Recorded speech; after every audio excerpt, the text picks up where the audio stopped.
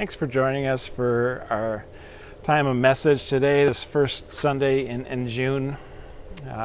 This spring, summertime is one of my favorite seasons of the year, especially driving around in rural places like we live to see the corn just popping through the ground. It's amazing to me that they use these huge pieces of equipment to be able to plant seed so orderly and in straight rows in a certain population that they can set with the machinery. And it's just amazing that all those little corn plants come popping through, all the little soybeans come popping through. Our youth pastor recently planted a garden too, and he had a little bit of a surprise because I think he had planted some green beans, and before they had popped through, it appears that the squirrels had a little bit of fun, and they replanted some of his items for him. So when the beans came up, they weren't in a straight row anymore. They just sort of random scattered all over the place. But it's not amazing that miracle of life that God brings about from seed time into plants, to leaves, to blossoms, to fruit. That's the God that we trust in today, to do that in us spiritually as well. And we need to be paying attention to the seeds that have been planted and what He is watering today and what He wants to harvest today in us as well. So thanks for joining us as we dig into God's Word today in our series of Unlimiting God. And today we're going to talk about limiting God through disobedience.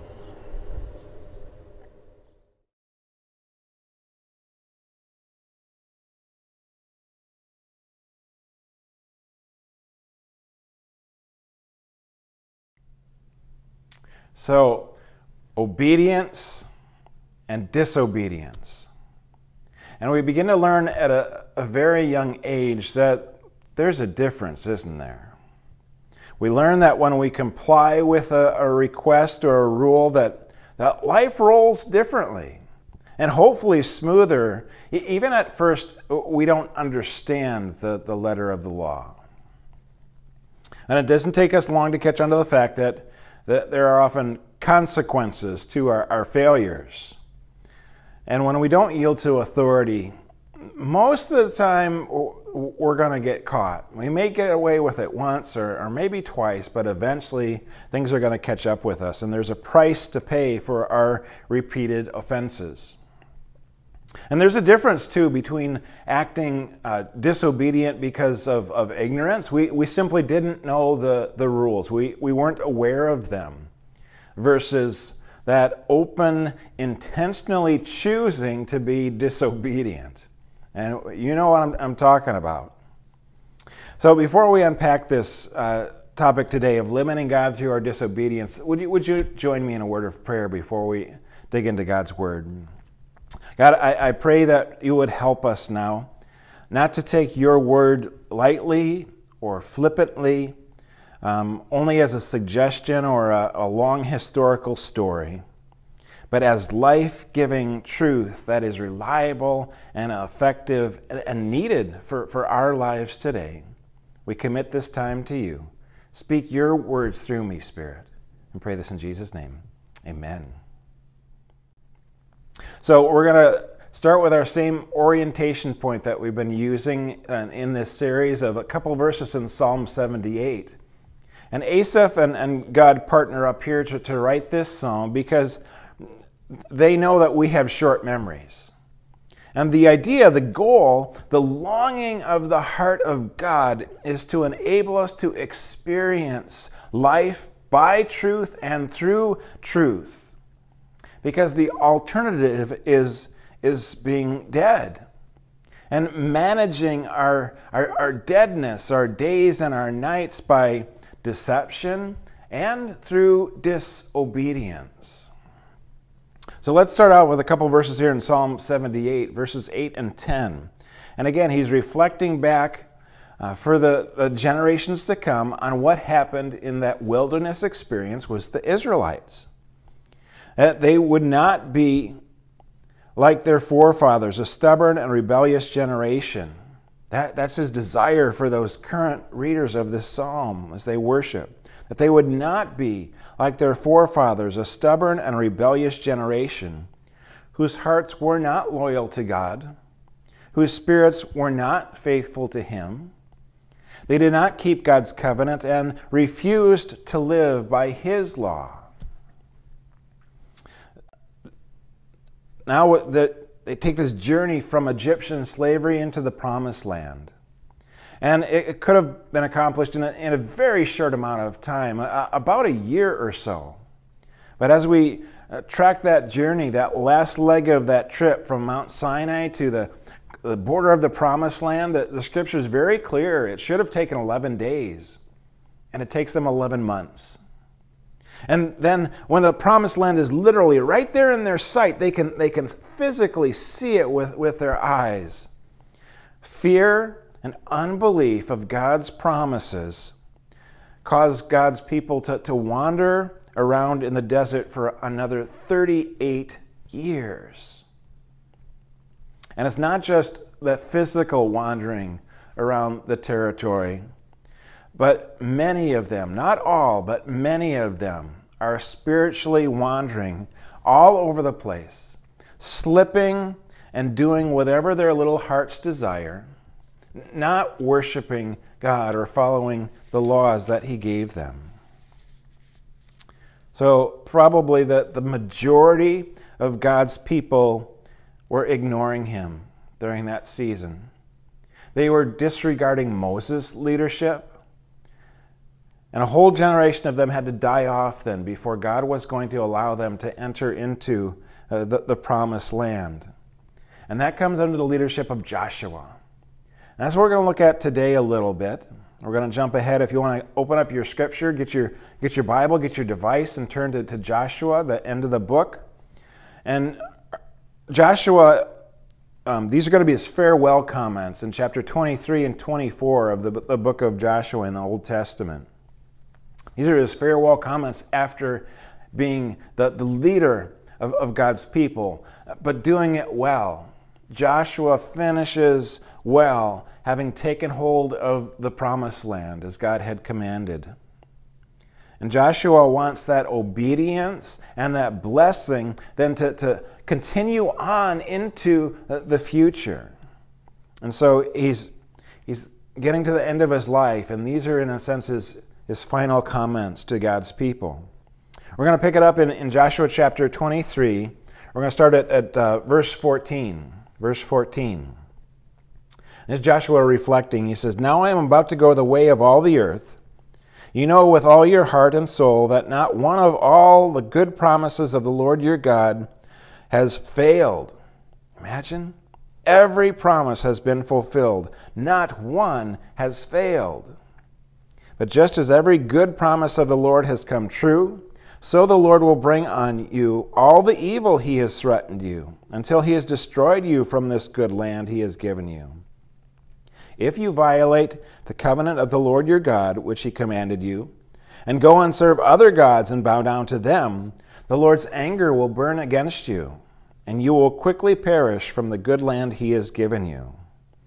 And then chapter 24 begins that Joshua assembled all the tribes of Israel at Shechem. He summoned the elders, leaders, judges, and officials of Israel, and they presented themselves before God. And then Joshua said to all the people, "This is what the Lord, the God of Israel, says to you." And then he's going to take them through a real quick remembrance, a history lesson here of their family bush, of the tree.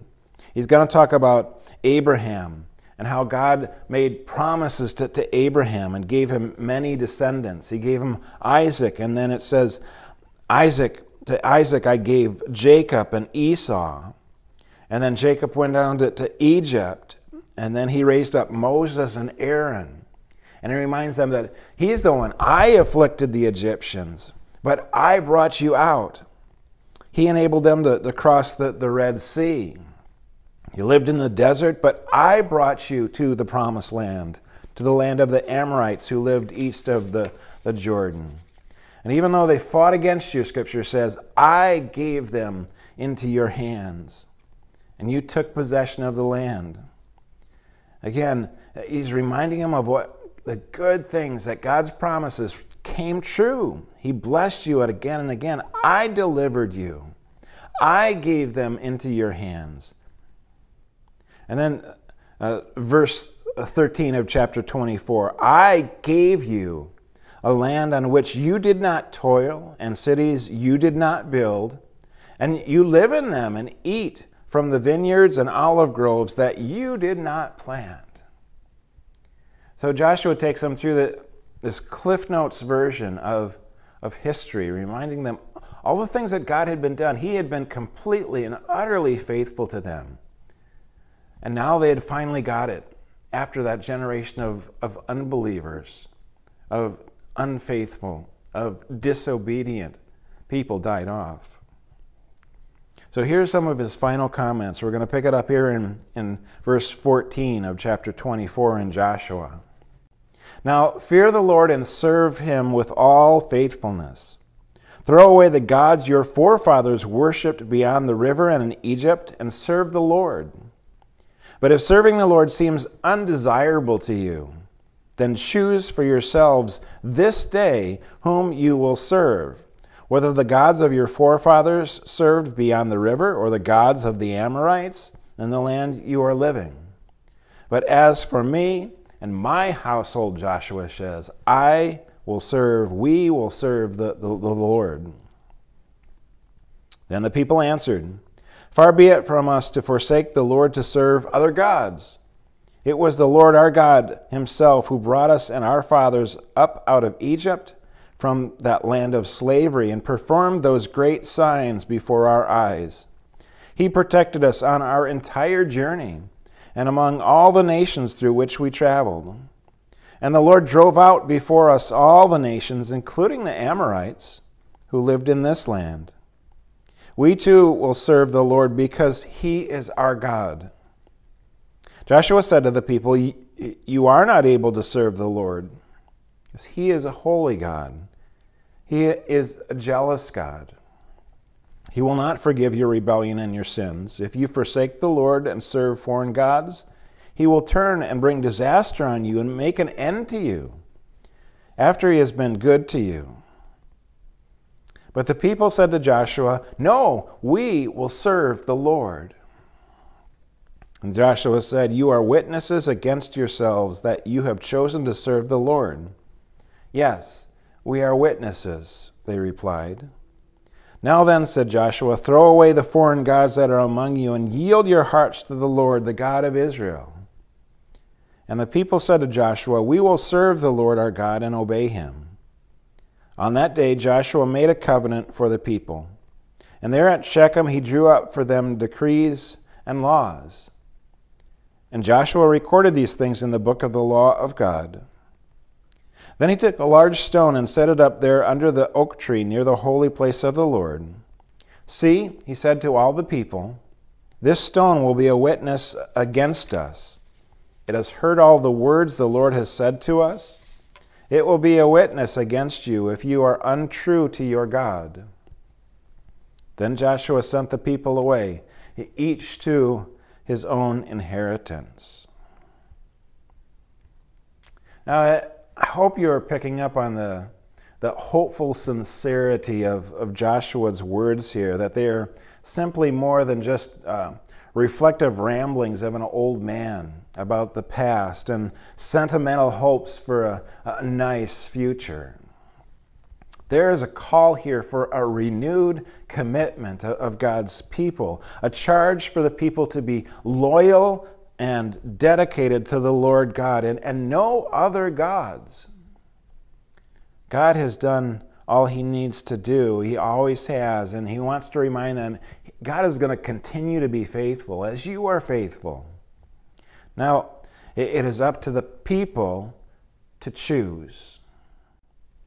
I want to walk you through 4 details of choice here that Joshua leads the people through, because first of all, Joshua urges them, he wants them to make a real choice a real choice. In verse 15, then choose for yourselves this day whom you will serve. Joshua is calling the Israelites to make a real choice in that very moment. He doesn't say, okay, I'm going to present this, go home, discuss it as a family, reflect on it a bit, and get back to me. Go home and pray over it and see what you want to do. No, he says, this day choose whom you are going to serve. You know the alternatives. It's either God or these false gods. It's either God or yourself. Today, declare your choice to rely on that rock-solid, always true, always defendable, unfailing, good God. Or go the way of the world. Or keep falling back on your continual weakness and failings and disobedience. As we walk the Christian faith today, sometimes we can reduce it to a single decision point and forget about the journey. We've heard the gospel message. We've walked up front at the meeting. We did the little exercise in Sunday school or VBS. We raised our hand. We prayed the prayer to accept Jesus as our Lord and Savior. But you know that first decision has to be followed up with many other confirming decisions along the way to choose to continue to follow in God's way, because we are living creatures. We are not static. We need to continue to live and choose.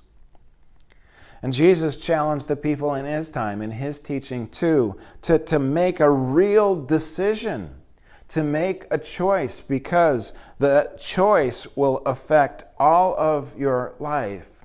And each choice affects the course of our lives. He reduces it down, in a sense, the very basics, the big picture basics in Matthew 6. He says, no one can serve two masters. You just can't. He says either he will hate the one and love the other, or he will be devoted to the one and despise the other. And then, you know this final comment he makes here? You cannot serve both God and money. See, Jesus knew what had gripped our hearts and what has gripped our world. And it's just as true, maybe even more true today than it was back in Jesus' day when he gave that message. That the material things can grip us so tightly that we worship them and put their worth above the value of God. But when it comes to relationship with God, we need to make a real choice. Second thing, we also need to make a responsible choice. A responsible choice. So one of the books that we're using, the one that was written 50 years ago, called Unlimiting God, the author says this: choosing to serve God isn't simply a casual commitment or a pleasant procedure. It is first of all a realization that I am dealing with a holy God. Now, it would have been easy for that crowd back in that day for just to listen to Joshua. After all, we know that he's not long for this earth. He's going to die soon. And who's really going to hold us to this promise if he's dead and gone? Just say what Josh wants to hear, and let's get things moving today. But here's the fact of the matter, that Joshua wanted the people to make a responsible choice. Not for his sake, but in light of the recognition of who God is. Recall what we just read. Joshua reminded them that he is a holy God and that he is a jealous God. Now, holiness is not in our everyday language. It's mostly used in Bible language, but it has to do with being set apart. The Hebrew literally is cut off from everything else around it.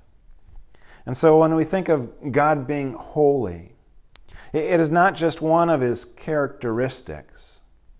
Holiness describes the very essence of God. He is completely cut off from everything else that we know in the created order. And this is what I mean by that, because we can use holy to describe all his other attributes. He is holy in his love. His love is completely set apart from the kind of love that we have. He is holy in his mercy. He is holy in his justice, in his power, in his wisdom, in his patience. He is holy in his anger and his grace. He is holy in faithfulness. He is holy in compassion. Every attribute that you can think of that God has, it is holy. It is set apart. It is different, completely different than what we know. So why should this matter? Why should the holiness of God matter to us? Maybe even more than it did to those Old Testament Israelites. Here's what pastor and author Paul Tripp says about this in an article I found, that the holiness of God sits at the center of the grand narrative of the gospel of Jesus Christ. And then he gives some contrasts here. Without the holiness of God, there would be no moral law to which every human being is responsible.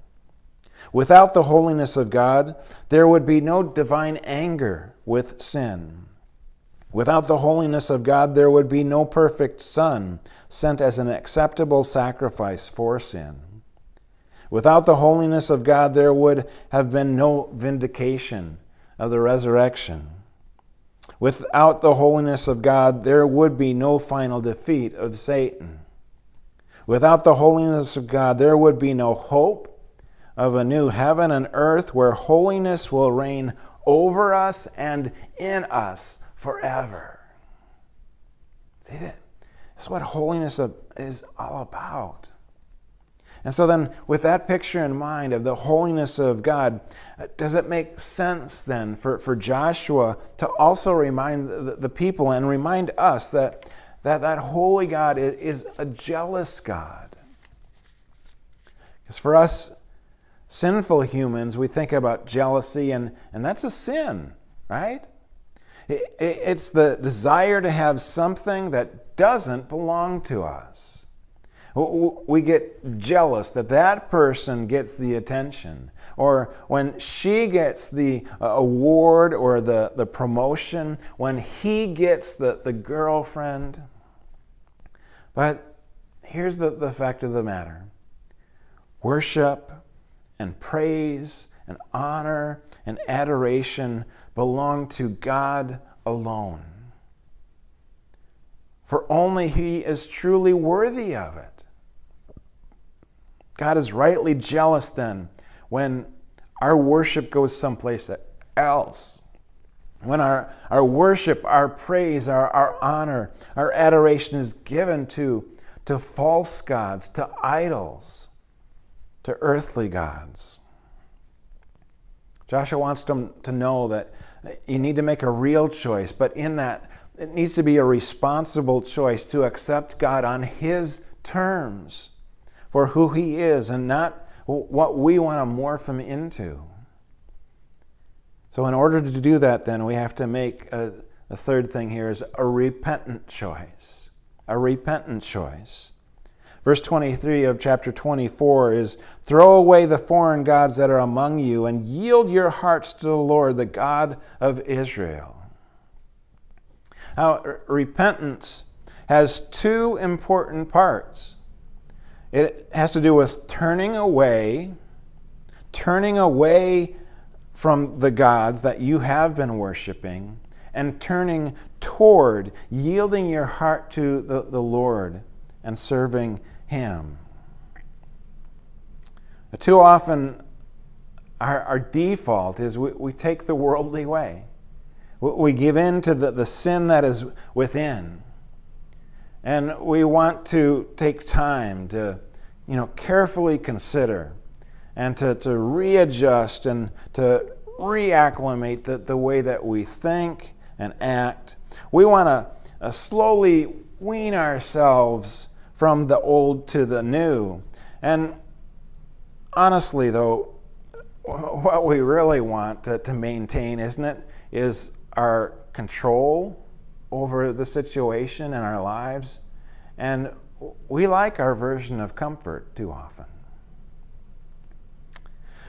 Read another article online this week, coming from Decision Magazine out of the Billy Graham Association. And Billy Graham's grandson, Will, is a part of that group. And he travels all over the world sharing the gospel, just like his grandpa did. And this is what he wrote in a very recent article.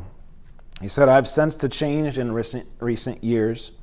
Many people seem to want Jesus as Savior while ignoring Jesus as Lord. They want the surety of eternity in heaven, but they feel no compulsion, no heart change toward the repentance that is repeatedly commanded in Scripture. So they are happy to continue a life indiscernible from the world. However, we're called to so much more."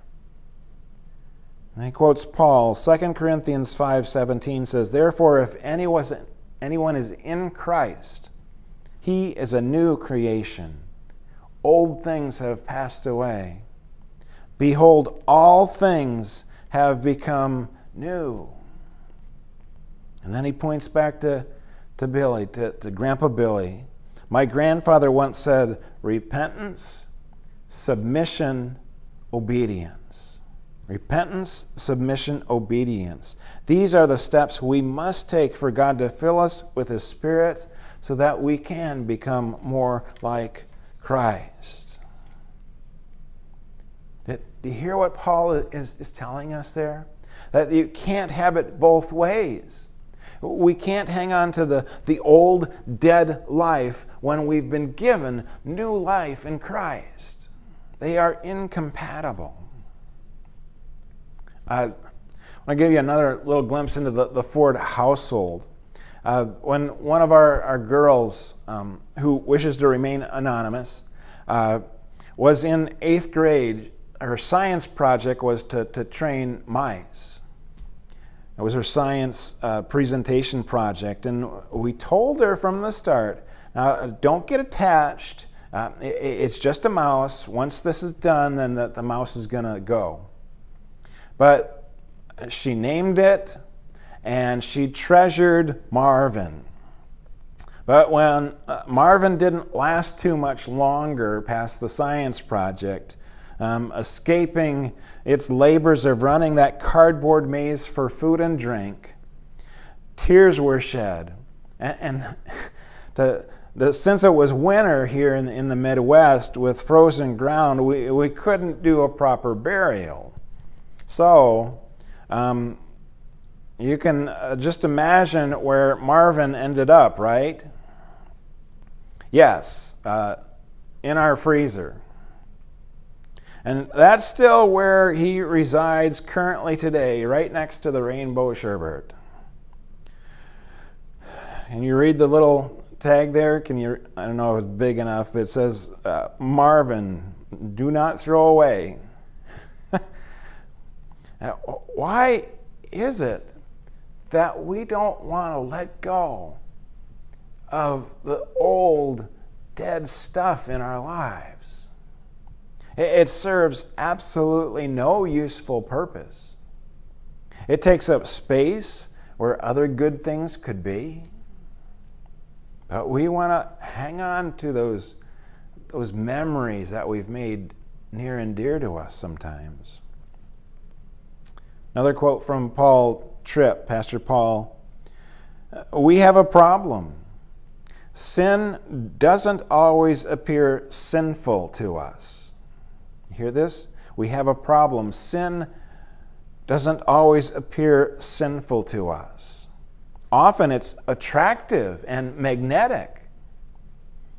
It's only in the face of the holiness of God that you fully realize that sin is more than just a list of bad behaviors and more than breaking a set of abstract rules. Rather, sin is a disastrous condition of the heart that causes us to willingly and repeatedly rebel against the authority of God and do what we were never intended to do. Joshua calls people to a real choice, a responsible choice, and a repentant choice. And finally, he wants the people to talk back, to participate in that. And so he makes it a recorded choice. So that after Josh has been taken home to heaven, he doesn't want the people to forget that day, to do what they said they were going to do in perpetuity into the future. He doesn't want it to just last a week or a year, but that obedience would be the trend rather than the exception for generations to come. So in verse 26 and 27, he says, Joshua recorded all these things in the book of the law. And then he takes a stone, he creates a memorial so that they can keep telling, they can see it, and they can be reminded of the commitment that they made.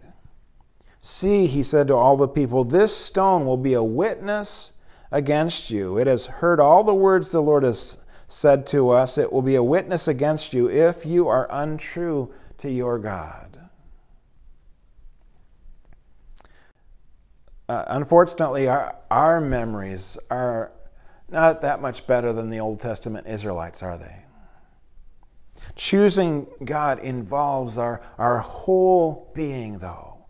It involves our head and our heart, our soul, our will. And choosing, it challenges our mind. And if we truly repent of our sin, there has to be an intellectual change of what is in our mind and what we put in it. But there's more than just this mental maneuvering. There has to be a change in our hearts as well. The emotions are going to be tested. And the things of God will break our heart instead of the stuff all around us that consumed us previously. But the will, our will also has to come along and cooperate with our head and our heart. Willing obedience is a must.